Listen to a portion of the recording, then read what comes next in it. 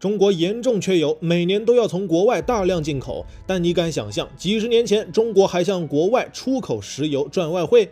曾经的石油出口国为何混到现在极度缺油了呢？欢迎来到科普启示录，我是小强哥。新中国成立时我国就被戴上过贫油国的帽子。刚建国那会儿，中国技术手段落后，到处勘探却找不到油田，一度认为是贫油国。直到后来大庆油田被发现并投产，我国才摘掉了这个帽子。再后来，随着胜利油田、克拉玛依油田等相继建成投产，我国石油产量迅速增长，一跃成为石油出口国。20世纪70年代，我国曾向日本等国家出口石油换外汇，并一直持续了20年。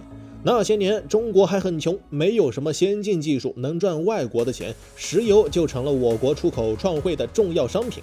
当然了，当时之所以能长期出口，并不是我国产量有多高，而是国内工业不发达，石油用的少而已。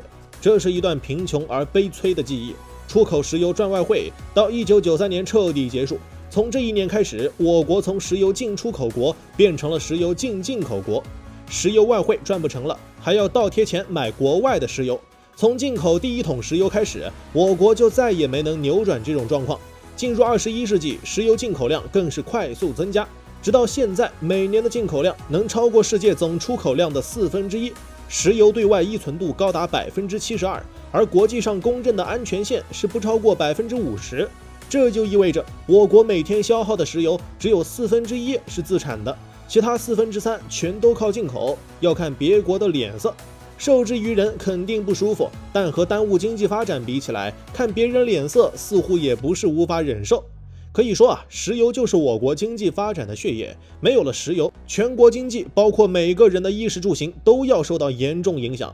石油如此重要，但我国却如此缺油，根本原因就在于产得少，用得多，入不敷出。目前我国石油消耗量排名第2，排在美国之后，但美国石油资源丰富，页岩油产量巨大，不但能满足自用，还可以出口。现在美国已经从石油进口国变成出口国了，和中国的身份正好对调。就石油储量而言，我国在全球只排第13名，偌大的国土底下埋着的石油还不过中东地区的一些弹丸小国，储量不多也是没办法的事，毕竟地下有没有石油全看地质演化情况。类似中东地区这种，那纯粹属于老天爷赏饭吃，我们羡慕也没用。如果把形成石油的地形比喻成盘子，那中东地区的地质就如一个完整的盘子，但我国的地质就如一个摔碎的盘子，不光摔碎了，还被人狠狠踩了几脚。这是在说地下石油不但量少，而且很分散，开采难度非常高。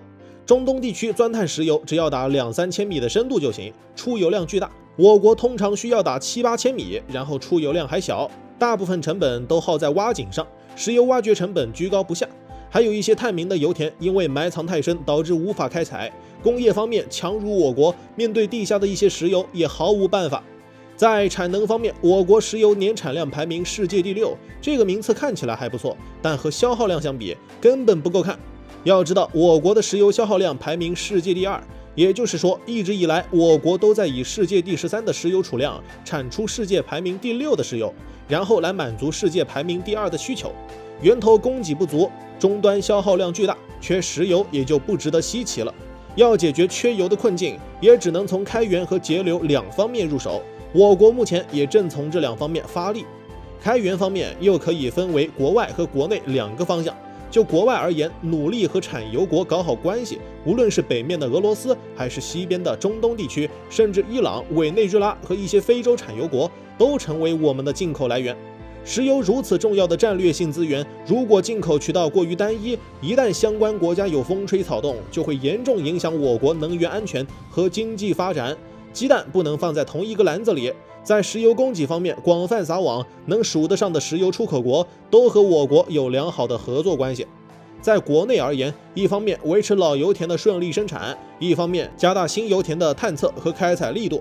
近些年来，除了在陆地上探测油气田之外，我国还加大了在海域上的探测力度。在我国周边海域已经架起了很多海上石油钻井，将海底蕴藏着的油气源源不断地挖掘出来，供给国内的石油需求。开源方面，国外国内双管齐下，我国在节流方面的力度也同样不小，大力发展光伏、风电、水电等新能源，减少对石化资源的消耗。虽然我国几乎不用石油发电，但电力充足了，就可以在一些方面替代石化资源，既节省了石油资源，又保护了环境。其次，大力发展新能源汽车，取代传统的燃油车。我国近些年来大力发展新能源车，一是希望能弯道超车，二也是为了减少对石油资源的消耗。毕竟每年消耗的石油中，汽车也占据了很大一部分。我国新能源车的发展也没让人失望，目前已经成为全球引领者。整个世界上除了美国的特斯拉还能抗衡之外，其他国家的新能源车很难与中国一较长短。我国石化行业有一个很奇怪的现象，一直备受诟病，那就是我国的石油一边进口又一边出口。国内民众享受着8、9块钱的高油价，出口价格却低得令人发指。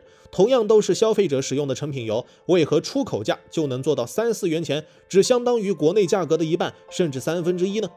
首先，国内新销售的成品油价格中包含着很大比例的税费，而出口油品不需要承担这些增值税、消费税、资源税等各种税费，最终都需要终端消费者承受，加到一起就占了油价很大的比例。如果剔除这部分税费，国内的油价也不算特别高。第二，高油价推动新能源汽车产业发展。当年国际油价涨到1桶120多美元时，国内油价8元多，现在国际油价只有70、80美元，甚至还能进口俄罗斯的低价原油，国内的油价依然坚挺。可能国家也有通过油价来调节新能源车发展的想法。第三，低价出口也有推动人民币国际化的意图。